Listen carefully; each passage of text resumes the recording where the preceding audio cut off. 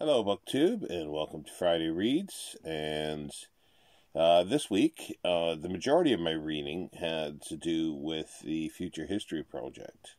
And that's Isaac Asimov's Future History, where myself and others, including many subscribers as well, that are reading the future history stories of Isaac Asimov.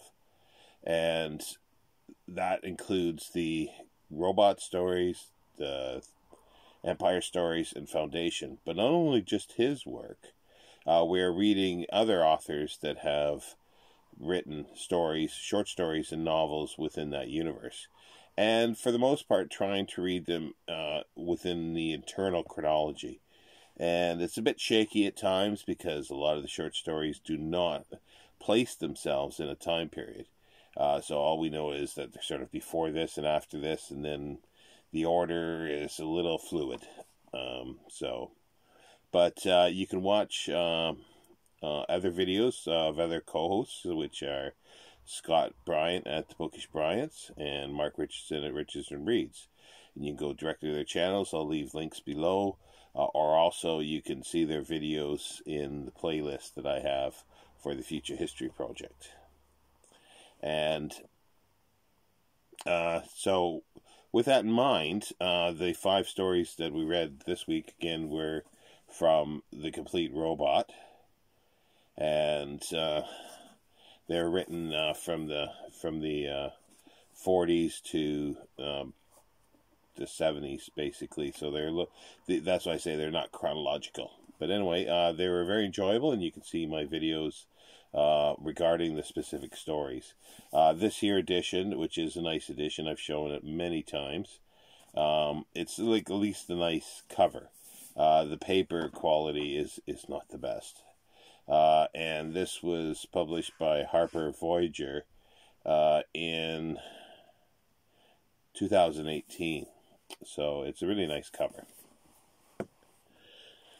And also for the book to film, which I hope to have up for tomorrow, because I just have the extras to watch, so I'll probably do that tonight and in the morning. And that was, I read Maltese Falcon by Dashiell Hammett. And this was written in 2930, so it might have, I'm not sure the history of it. It probably was serialized.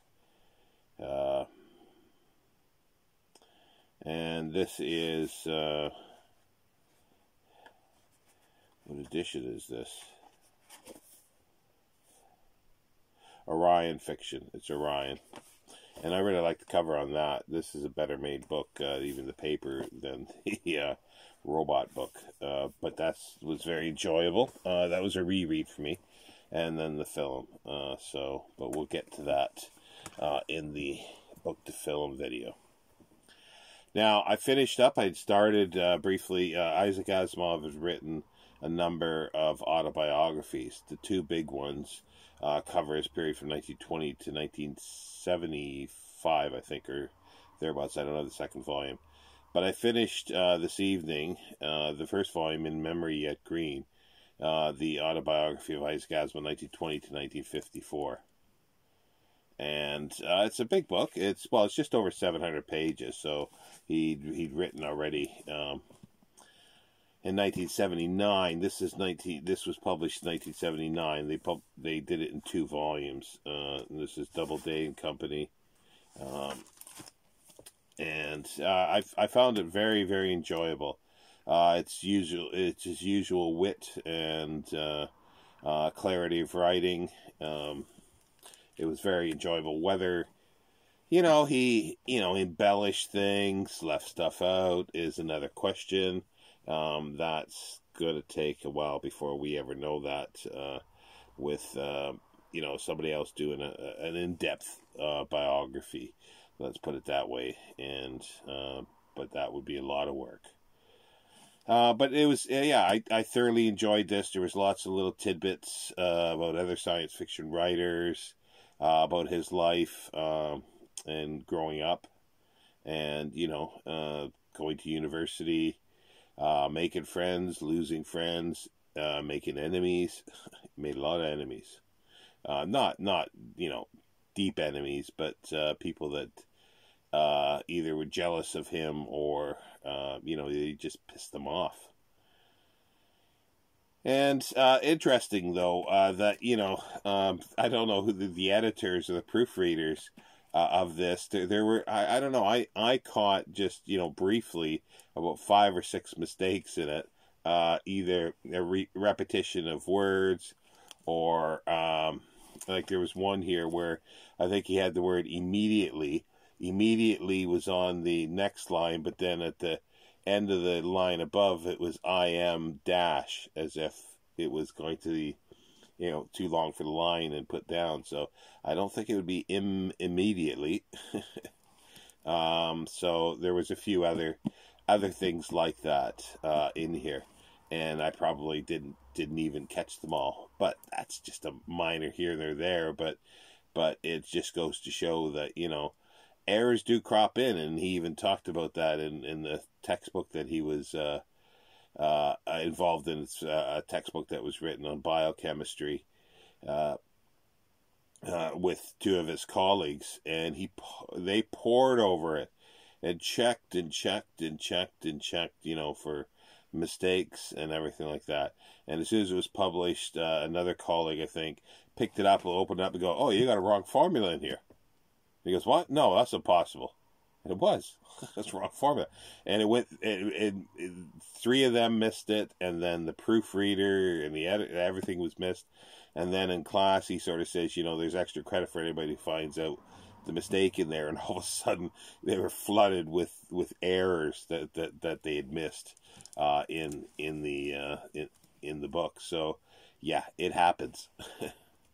Also, too, I've been reading a little bit of his early Asimov, are the first 11 years of his writing, and it's got biographical sketches. Oh, there it is. I had it upside down. It has a bit of biographical sketches as well as the stories. And I also read one of the stories out of here. Well, I actually read a couple, but the main one that should have been on our list was not final. It was chapter 18 here, published in 1941, which should have been on the list, but wasn't. Also, too, very similar is this one here, Before the Golden Age, and it's like, without a biographical introductions this time, in Before the Golden Age.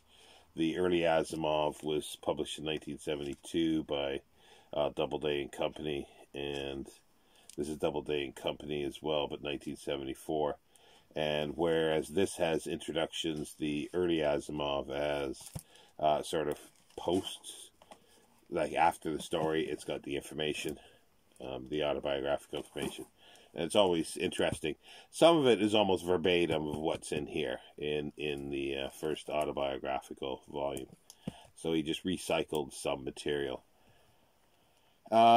Yeah, so that was my reading week. That's what I read this week. Now for next week, I'm going to continue with 5 more stories from the Complete Robot. So I'll be continuing with that. And for the book to film will be Burnt Offerings by Robert Marasco. I don't know if that's pronounced correctly.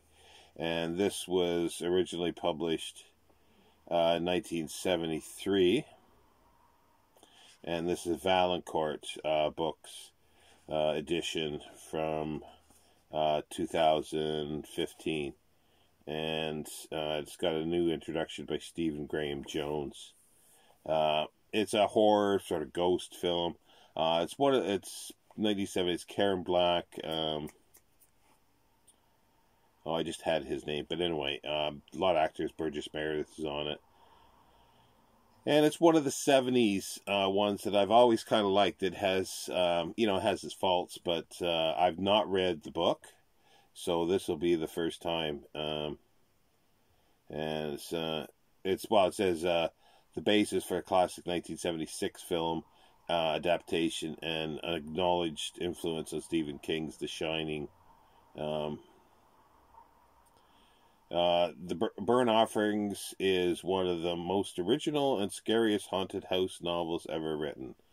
This edition, the first in decades, features a new introduction and award-winning author Stephen Graham Jones. So, yeah, so there it is, a haunted house film. Now, as I say, Asimov wrote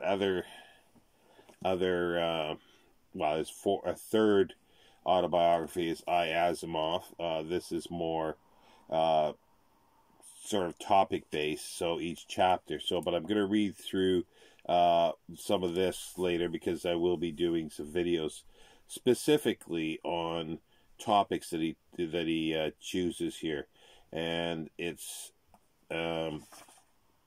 mostly the ones that I'll be doing will be mostly the authors and that he deals with. Like, I'll lump a few together. It's like 166 chapters, so there's a lot of material. But as I say, it is based on topics rather than chronological, the way the previous autobiographies were.